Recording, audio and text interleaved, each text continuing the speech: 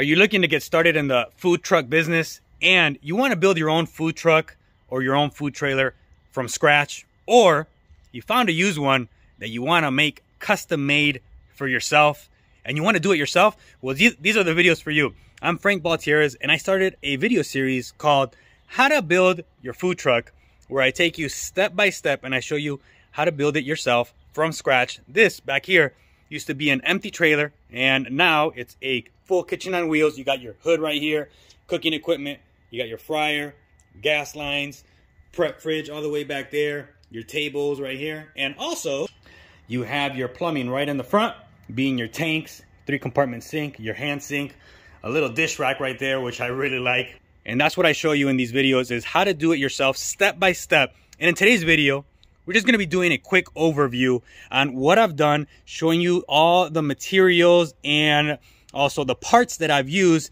to help you almost get like a shortcut on how you can build it yourself. And all the videos previous to this, I've shown you exactly on this trailer right back here how I have done it myself. So again, Frank Baltierrez on how to build your food truck. And in today's video, we're going to be doing a little bit of these gas line danglers. I'm going to show you how I did that. And I have to move my outlet for my prep fridge because it's in the wrong spot. So those are the little things that I'm going to be working on today. But I'm going to show you a quick recap of what I've done. Thanks again for watching. Thanks again for subscribing. Frank Baltierrez, how to build your food truck. Today, I'm working on connecting this 12-inch burner right here. They call it a 2-burner. This is already LP based, so you don't have to convert it. Sometimes they allow you to convert it in the field. Like when you buy it, it says field convertible from natural gas to LP. This one's already good. It comes with its own regulator. However, in the front of the trailer, I'll show you right now, I have a propane changeover regulator that you can swap between like different propane tanks, 2 30-pound tanks that I have in the front. So up there, it feeds all the equipments at once.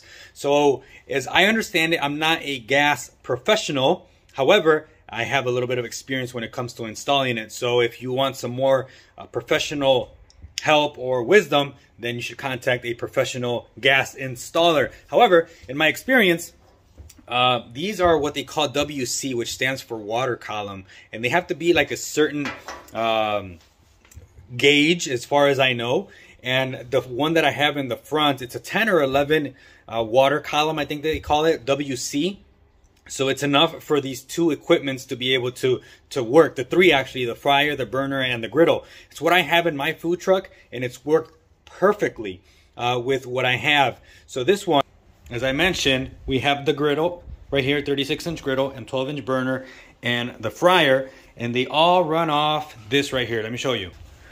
They all run off this propane changeover regulator. So I don't use, once you put one in here, you don't have to use the other one that comes with the equipment, because typically you would have had like this tank or something running to the straight to the propane, straight to this, and then this goes over to your equipment. But since over there we're bypassing it, we don't have to use it. So I don't use it. I'll say for my food truck, I don't use it. Do you have to? Can you put 2 of them together? To be honest, I'm not sure. So you'd have to ask for that. But I don't use 2 of them. I just use the one that's in the front, and that feeds all the equipment that I have. So I'm working on the back here. As you can see, this one has a 3/4 inch input or output. I would say it's an input because gas is coming in.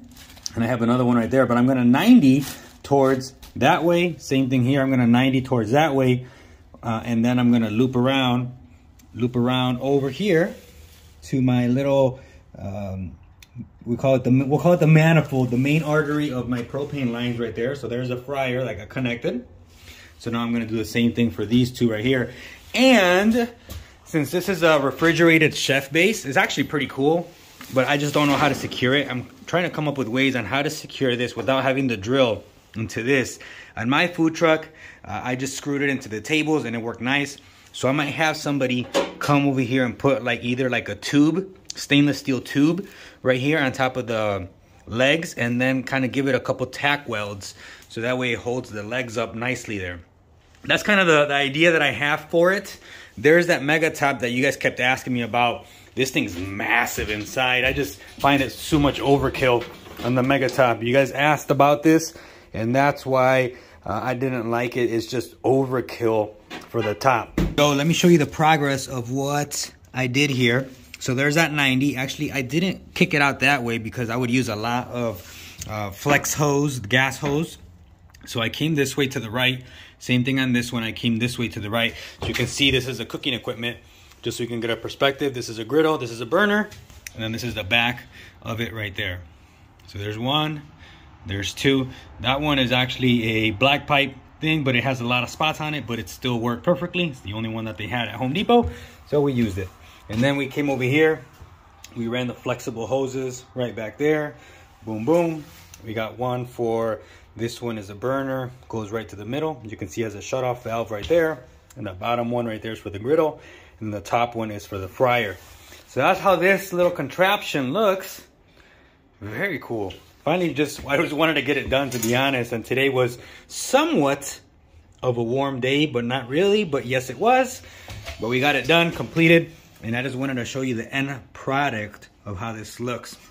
Actually, this one, I might cut it down just a couple, maybe like 1.5 inches, 2, because it's a little bit long, because when I put the fryer next to this right here, this kind of sticks out. So I want to just shorten this one up right here just a little bit. But besides that, everything you see here is exactly how it's going to look. I'm going to give it a test run here shortly, not today, probably tomorrow.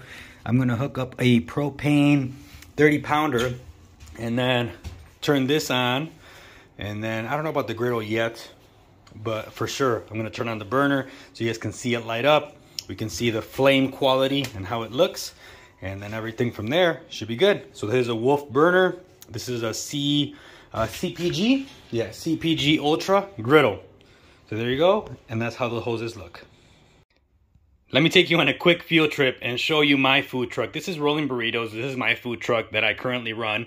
Right now it's closed for the season, but this is well, it's a used one, but new for me. It's a prep fridge that I picked up on Marketplace. This is actually a little bit bigger. This is 60 inches long instead of the regular 48, because I wanted to have more refrigeration space. And the reason, this is one of the reasons I don't like the Mega Tops that I was telling you about, and I'll show you why. If you see here, the cutting table, number one, is 12 inches long, and the walking space between the table here and the prep fridge, even if it's longer, if it's bigger, and this is just a regular prep fridge, this is not the Mega Top. Look how big it is, a big difference. It's the same table. These are 18-inch wide tables, but look at this walking space. If you see here, from the table all the way to where the cutting table meets, it's 29 inches. So that's actually pretty nice, because almost 2 people can fit right there if you put your butt like this, right? If you're cooking like this and you got somebody else over here cashing people out, taking orders, that is great space. It's 29 inches. Now let me show you how it is on the Mega Top fridge. This is why I do not recommend it, especially like on food trucks where you're very limited on space if you have a 7-foot wide trailer. So let me show you the Mega Top aisle and why I would not recommend it to you. Okay, so here's that Mega Top. If you can see, there's a huge difference in how everything looks. Even this cutting table, how big is this one? This one's 8 inches. The one I just showed you was 12 inches length of a cutting board, which actually this is very useful space. Now if you can see here, the aisle right there is a lot smaller. These are the exact same tables. They're 18 inches from back to front. Let me show you. There they are, so you guys don't think I'm cheating. They're 18 inches, exact same table. The only thing difference is that these kind of have almost like a flat front. Mine are a little bit more round, just different manufacturers, but the same width, or from front to back depth. But this is the aisle space I was telling you about. So remember, on mine, being Rolling Burritos, I had 29 inches. Look at this, 23.5 inches. So you're almost cutting about 5.5 inches. Look at that. Mine comes out to right here, so you can see where this is right there. So that's a huge difference of aisle space. That makes a big difference when you have a couple people in here. You know, sometimes I've had 4 people in my food truck. This one, let's say they have 4 people in here as well. That's gonna make a huge difference. But this is what I'm fixing right here. So right here, if you can see this outlet right here, comes with this kind of plug from this prep fridge.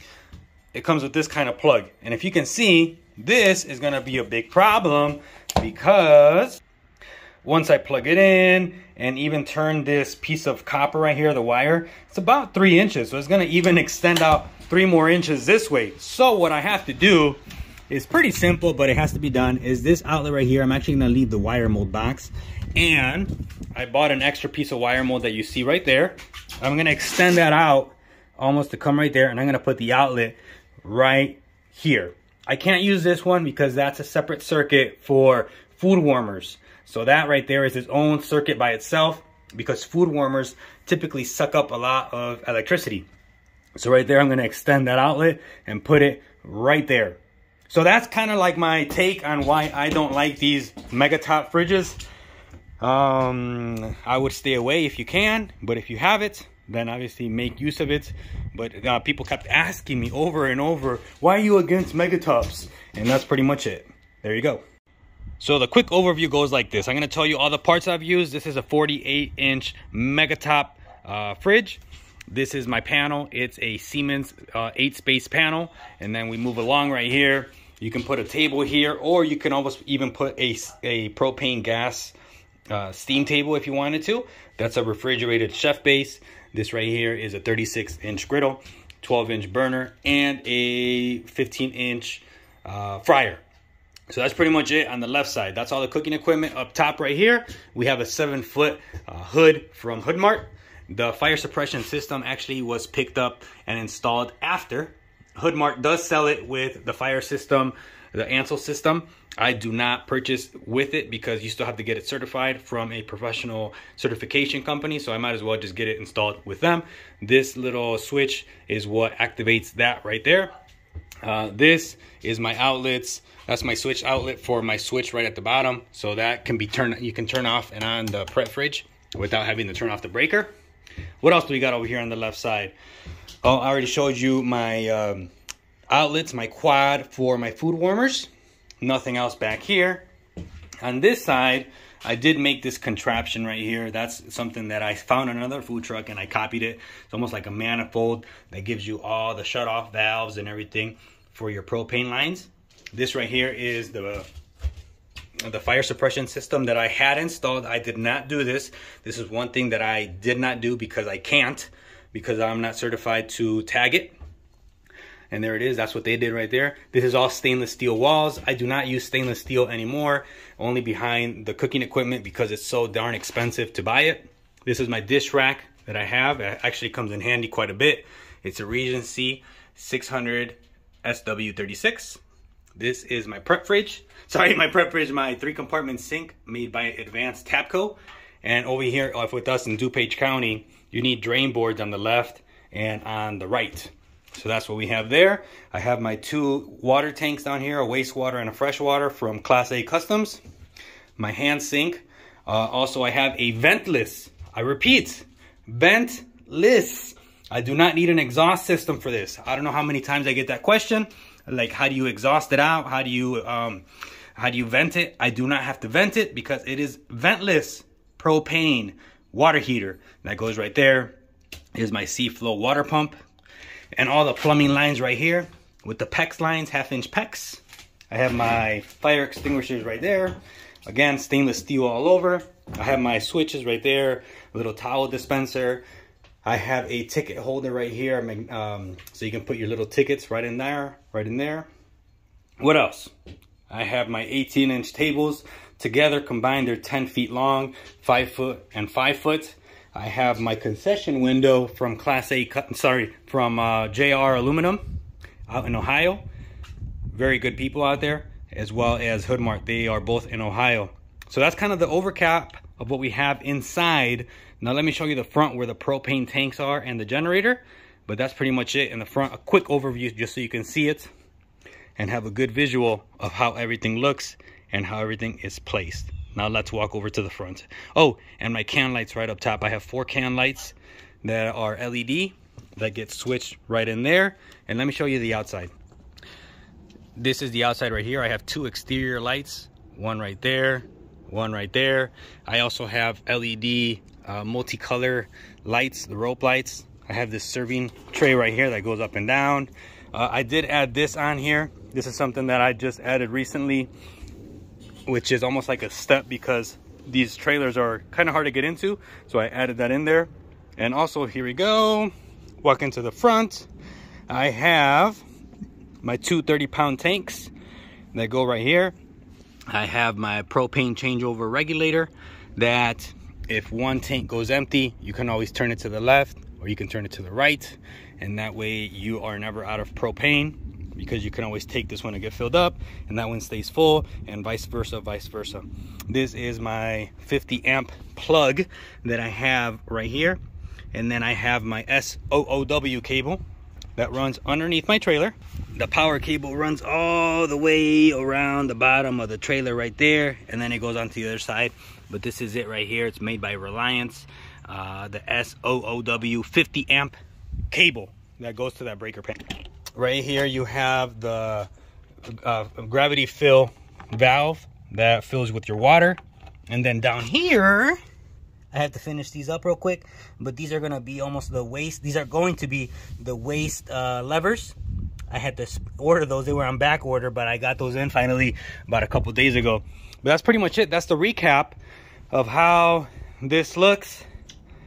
And I'm just doing the final touches here so I can button this little bad boy up. I'm trying to still figure out how to secure these chef bases because they're on wheels. So that gets interesting. I don't know yet. If you guys have any ideas, please let me know. I've never used a refrigerated chef base, but I have now. So I do not know how to secure it, but if you have any ideas, please let me know. You do not need to know all the answers. You just need to kind of get started and you'll figure it out as you go. So hopefully that helps on the overview of how I built this food truck. Thank you for watching again. The good thing about having this outlet as a switch outlet is that you can just shut this off and you don't have to shut off your breaker. So I'm going to take this outlet out right here. I'm going to move this, as I said, this wire mold box is going to go right over there. So I'm going to add the piece of wire mold from here to there. And all I'm going to do is put a blank cover right here. So just a cover, kind of like this, right here. And this box is going to stay because I don't want to have a hole in the stainless steel right there because this has a Romex wire right inside. So I'm just going to connect it right there with another Romex wire and go right over to the right. So that's pretty much it on how we're going to fix this small little detail. Nothing major, nothing big, nothing crazy, but just wanted to make sure I showed you every detail on how I do these little knickknacks, these little fixes on the food trucks. So there you go. All right, so here it is. Here's my Romex wire. It's a 14-2 Romex wire that goes right here to this wire mold box. And as you can see here, the way that this wire mold gets stuck in there is just has like this little indent on the box. And I'm gonna do the same thing on this side. Just kind of put it right in there and see if I can do it with one hand. And if I can't, I'm gonna have to log off real quick. Give me 2 seconds. Sorry, it could not be done with one hand. I needed both. So I got my level here. I'm gonna place this on the wire mold. And then I'm gonna go to the other side, put some self-tapping screws and screw that right to the stainless steel. Let me show you real quick how we're gonna do that. So we're just gonna make sure we're level here with that. Eventually it's gonna be right around there. You guys can see a little bubble. And then we're just gonna take our self-tappers and go 2 screws right here. So let me do that because I need both hands. So right here, you gotta take your impact driver or just a drill bit and do 2 pilot holes because the stainless steel is really tough to get into right there. So we got 1 right there and 2 right there. And now we take our self-tapping screws, stainless steel, and connect the box right into that. So you're gonna need either a square tip or the bigger Phillips head to be able to do this one. So there we go. We got the nice level bubble right there. So that wire mold is nice and level. And then we're gonna run a wire, the same Romex right there, the 14-2. I'm gonna run it right over to here. As you can see, we secured it now with the 2 screws. And that's pretty much it. That's how we're gonna reroute this electrical. Pretty simple stuff. From that spot right there, all the way to here. And then we can plug in our prep fridge and it can be nice and set up complete, and we can secure it down somehow so it won't move when we're moving stuff around. I got a nice little way that I secure my prep fridge and my cooking equipment to move from transport. All right, so now that we have this plug moved, let's move the fridge back. This right here is actually almost like a junction box, a pull box for my main cable that goes up to my breaker panel right there. But this can scoot up to the back all the way there. Now you can see at least we don't have to plug in the plug here. I already have it plugged in over there. And now it might give us actually a little bit more aisle space. Let's double check that. There you go. What do you know? It actually gave us an extra inch of aisle space. Now we're at 24.5 inches of aisle space, which is always better to have more than the 23.5 that we did. And then here it is plugged into the bottom as such, and that's how it looks. Not too bad, not too bad. We got this down in here. Now we just got to kind of secure it. I have a little contraption that I use. I actually put it on one of my previous videos, a bar that I go across right here, and that holds this prep fridge here for moving back and forth. But there you go. That's how you move an outlet and get it ready for installation on the prep fridge. Thank you again for watching.